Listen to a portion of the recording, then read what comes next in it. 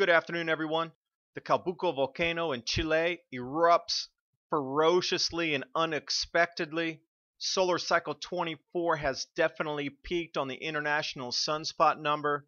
Winter ending months late across the United States in so many places, and then Maine breaks all of these temperature records back to 1893. Check out these ice flows damaging infrastructure through Maine, backing up the rivers, and as you could easily predict, the planting season is delayed. Iowa delayed in corn, cotton delayed, sorghum delayed in planting.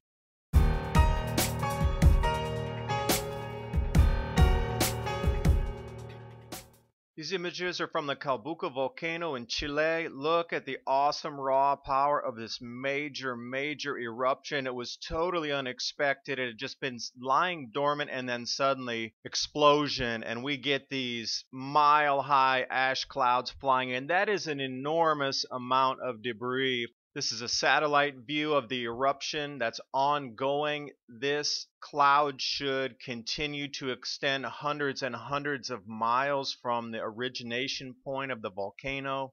Another look from NASA's Terra satellite at the plume coming off of the volcano. This is a before and after picture. Also, the sunspot count is in, and we have definitely peaked on solar cycle 24. John Casey at the Space and Science Research Corporation put out a press release. He had forecast 74 sunspots per average. NASA was at 145. Turns out that John Casey was right on the money at 74. He's also predicting a major cooling event of 2 to 3 to 4 degrees Celsius, which has already begun. This is a temperature anomaly map into Canada in North America. As you can see, it's incredibly cold, far colder than usual. Anywhere you see color on this map is snow, not precipitation, it's snow. This is the approximate depth of snow almost in May.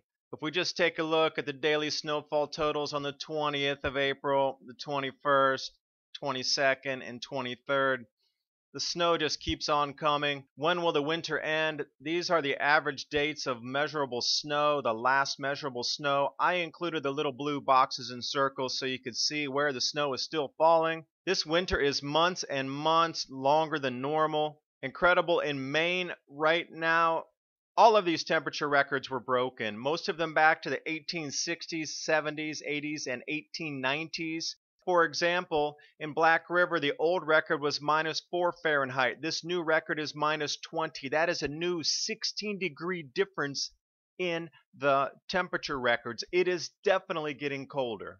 Also, Caribou, Maine, I pulled this one off the National Weather Service. If you're going to do some of your own research into snow cover, I've included a few links here for the National Snow Analysis off NOAA website. Something interesting, a quadruple rainbow. You don't see that every day. This is in New York. Staying in the Northeast United States, massive ice flows like there were in Ohio as well. A couple of weeks ago that toppled all of those gravestones from the Civil War cemetery. Here we go, another gigantic ice jam flowing onto the roads, blocking traffic. Where is this happening? This is in Maine, Northeast United States. A quick look at the St. Johns River here of where this is occurring. A couple images so you can see the depth and the flow of this amazing picture, the reflection on the airplane wing here. When we get in, this is the ice coming onto the roads, overflowing the riverbanks. Heavy infrastructure damage. At least 3 bridges are damaged from these ice flows currently. Now, I had to start laughing out loud. This climate fail of all climate fails, I will bring to your attention.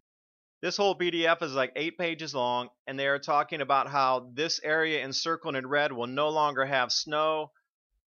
This is the snowiest part where we're getting back into these 200-year snow records, and then in the same PDF they show this guy on the grass trying to ski. There has been more snow this year than there has been in 200 years in that area around Boston, Maine, and the entire Northeast United States, including Vermont and New Hampshire. Climate fail, and I'll leave the link to the PDF so you can look through and just see the silliness that they keep putting out. We are delaying and wasting time getting ready for this cold event that is upon us. It is not coming, it is here, and we are wasting time. And with a little foresight, knowing that we've had excess cold and excess snow throughout the entire season, there's still snow across a lot of the growing areas where we plant crops.